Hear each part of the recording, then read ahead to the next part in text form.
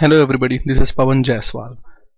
Now let's try to see a question from mensuration. It is said that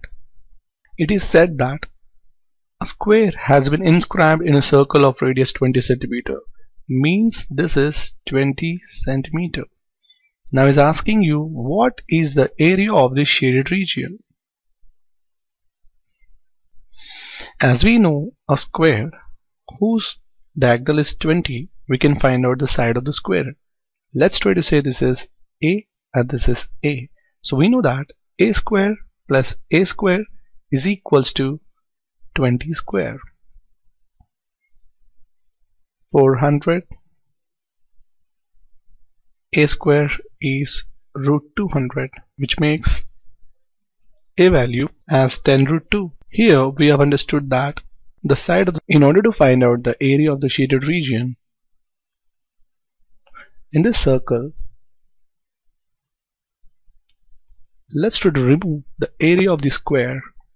Then whatever is left is the remaining area.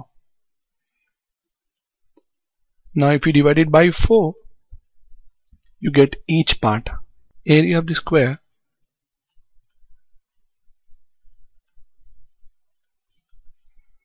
that is A square 10 root 2 cross 10 root 2, which makes 200 square units.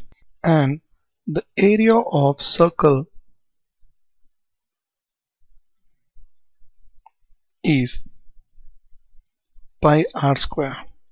We all know that the r value in this thing is 20 by 2, that is 10. 100 pi. Area of shaded region